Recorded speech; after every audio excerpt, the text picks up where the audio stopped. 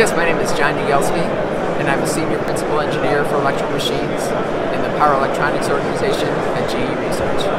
Yeah, our project is working on decarbonizing the commercial aviation business.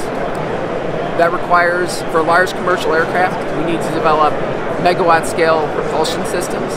And part of that system takes the DC power that's generated on the aircraft to the propulsion that would drive a fan that would move the aircraft through the air.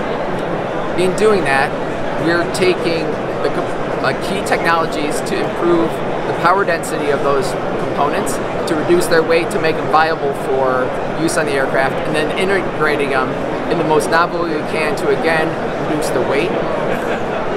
In the process, we're taking the power delivered at voltages at 3 times what's on the aircraft currently, and at power levels that are multiple times what's currently electrified on an aircraft.